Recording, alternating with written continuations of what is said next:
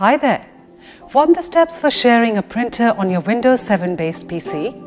Well, I'm here to help you do just that. At iYogi, we try to assist computer users get answers to their tech queries.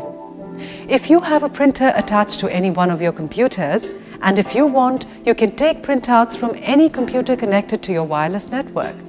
Also, you can turn on password-protected sharing, after which the people will require a user account with a password on your computer to access your printer. So here's how you can share a printer on your computer. Follow me. Click on the Start button and then select the Control panel.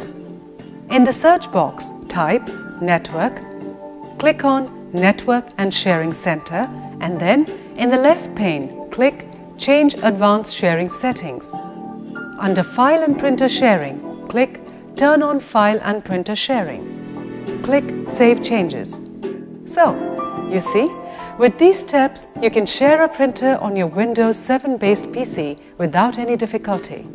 Don't you just love technology? At iYogi, we are on standby to help you get more out of your PC along with its related software and programs. If you have questions on antivirus, security, protection, or on how to work your other devices with your PC, such as syncing your printer, MP3 player, camera, or router, etc., just give us a call. We'd be delighted to help. Go ahead, have fun with your PC.